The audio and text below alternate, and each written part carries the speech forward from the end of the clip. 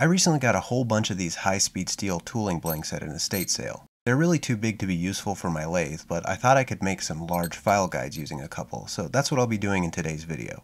I drew up a design that I can loosely follow, and I also drew up some blueprints. I know I'll deviate from these a bit, but it'll be nice to have them to use as a reference. I'll make the main body out of this piece of 1 1/4 by 3/4 cold rolled steel. And to get started, I'll cut a couple pieces to length and then I'll square them up in my mill.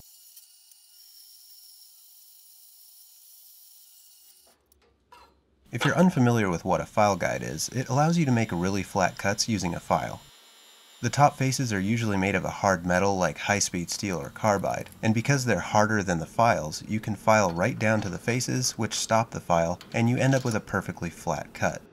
Of course, the hardened faces will destroy files, so it's a good idea to use an old one when you get close to the faces.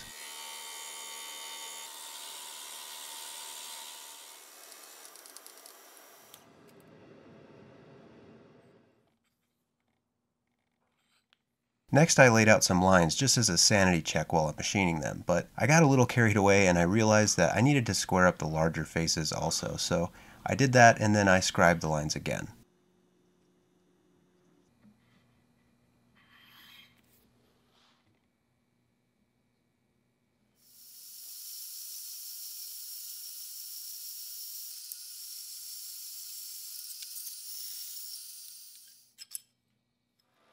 Next, I machined the top faces to the right depth to fit the high-speed steel inserts, and then I started cutting the dovetails with a 60-degree dovetail cutter.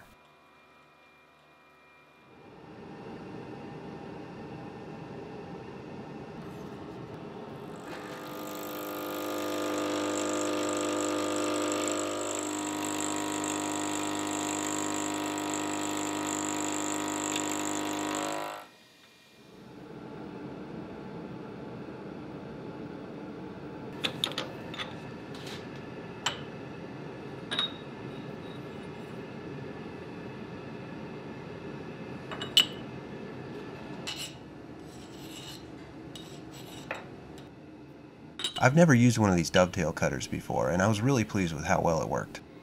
Now I can drill and tap a hole for the clamps that will hold down the inserts.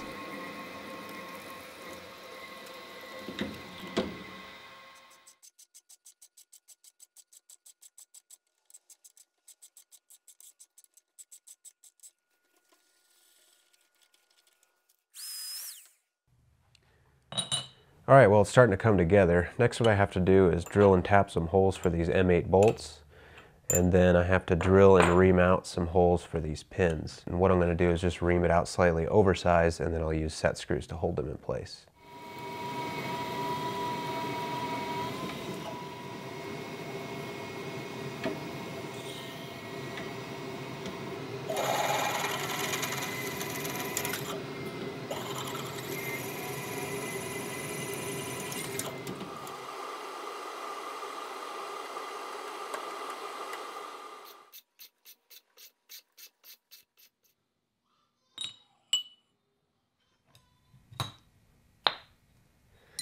Now what I need to do is cut away some material here so that they hang over my vise jaws. Here's what I'll be cutting out. And I also need to drill and tap some holes for some set screws to retain these pins. And you'll notice that there's a counter bore here, and that's for some springs, but I don't have the springs yet, so I'm gonna wait until I get those in order to cut it to the right size.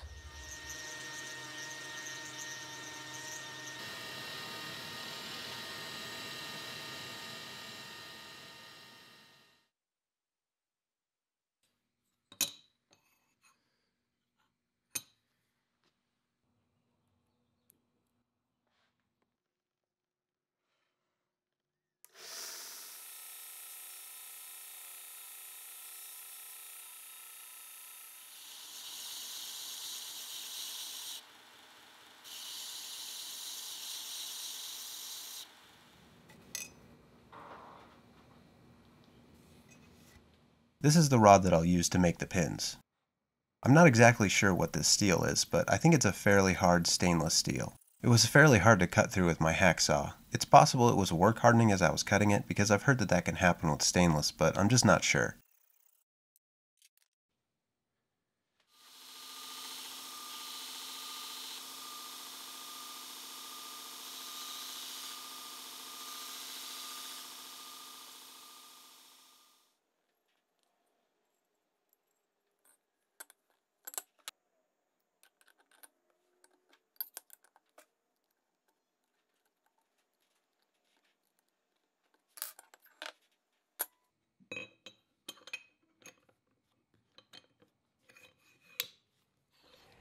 So I learned a pretty valuable lesson here today, and that is that I can't rely on cold rolled steel to actually hold its shape after being machined. Take a look at how much these things have warped. I was really surprised to see this, and I think what happened is because I removed large pieces here and here that released some stress in the material and that caused them to bow. Fortunately, these top faces are perfectly flat, but where this becomes a problem is because these holes were machined really precisely, they're supposed to run along these pins, and because the material is bowed, the pins splay out slightly like this. Fortunately, I designed these things to sit in my vise jaws, so because the vise jaws are opening up uniformly, that means that these pieces are not rocking. And there's also going to be springs in here which adds some pressure and allows them to open up in a very uniform way, and that prevents it from binding. I'm also going to machine a counterbore into these holes so that the springs have somewhere to compress into, and that will shorten the length of these holes, so I'm hoping that that will improve its functionality a little bit.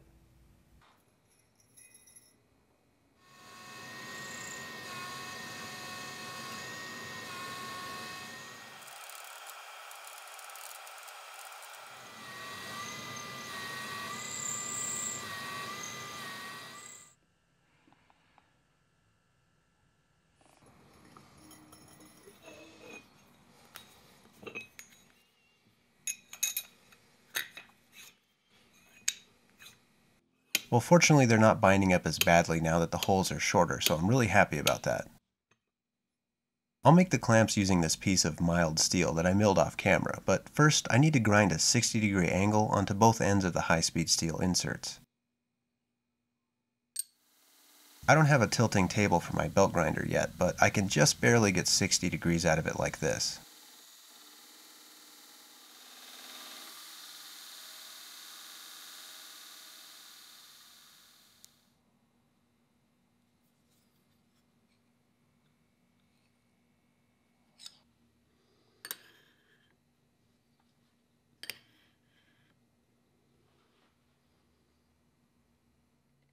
With those done, now I can start working on the clamps.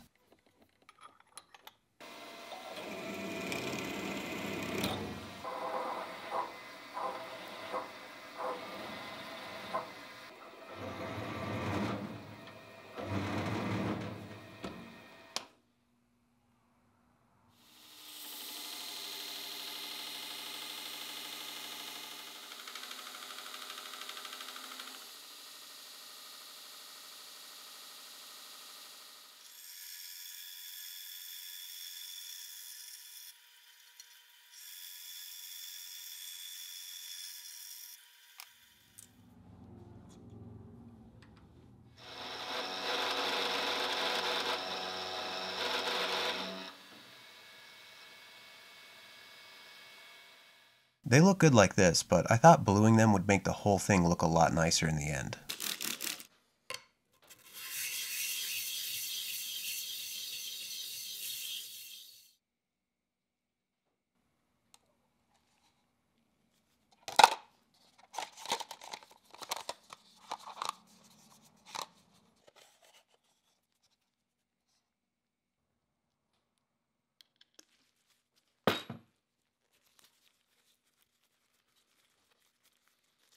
I wanted to etch my channel name onto the steel, so I used my wife's vinyl cutter to cut out a stencil which I'll use as a resist.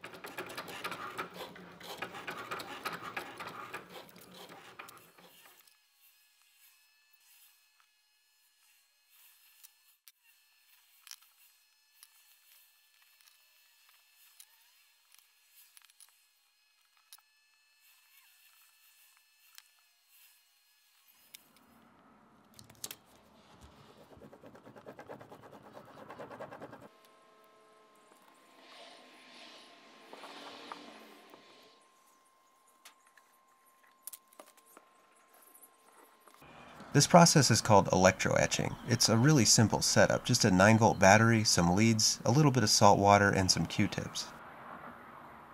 This was my first time doing this, and I'm really impressed by the results. I'll definitely be using this technique again in the future.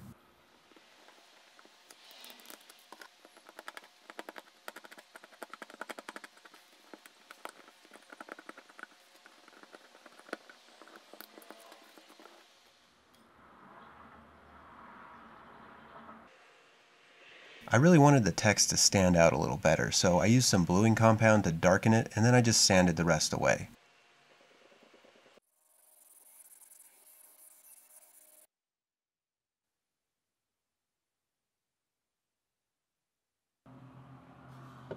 Well, that's all the parts made. Now I can put it together and test it out.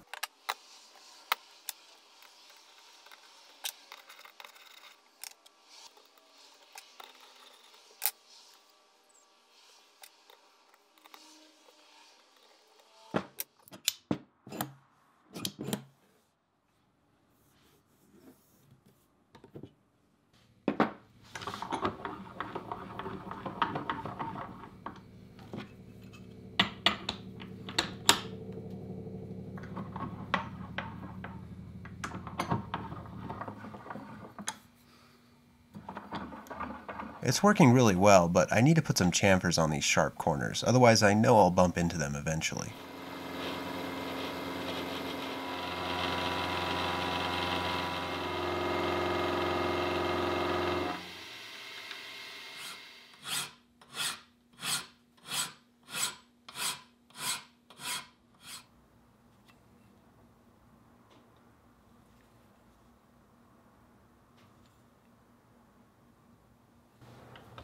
This file guide design is different than any others that I've seen because it fits onto vise jaws and it has springs that force it open. This allows for easy repositioning of a workpiece versus having to loosen and tighten bolts every time. But of course I added bolts as well, so it can be used outside of a vise. It's also quite a bit larger than others that I've seen, at about 6 inches, or maybe it's just average.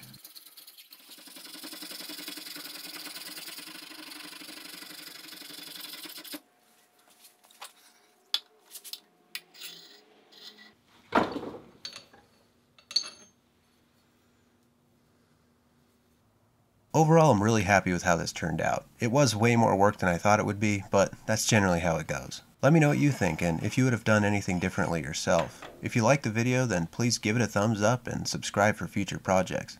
Well, thanks for watching, and I'll see you next time.